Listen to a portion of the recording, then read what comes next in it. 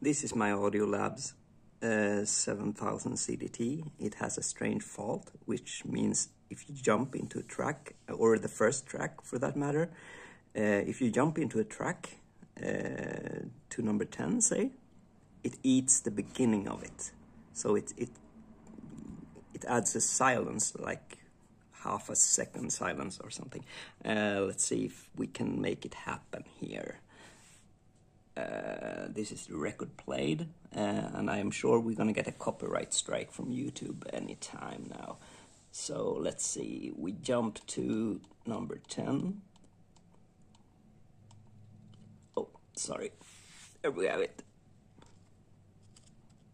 Then I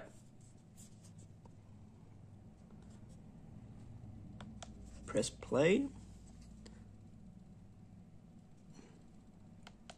Nothing's working.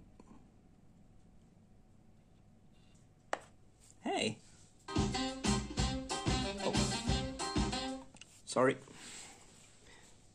We don't want copyright strikes. So I'm gonna rewind a bit, and then I'm gonna play you the beginning of the track so you can hear the difference. Here's the end of track 9. You hear it fading away. You heard the drums, right? So let's jump forward the track. Press pause. Then we're gonna press play and jump back to track number 10 again.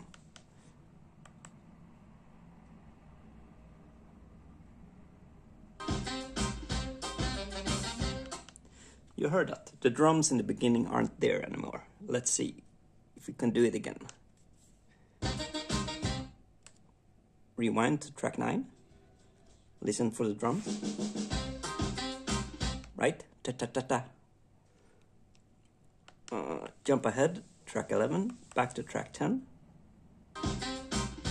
No drums. So back to track 9. Pause. And play and jump ahead to track 10.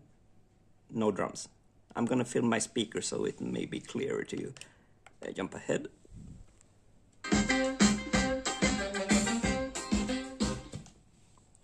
No drums again. So that's what's happening with this player.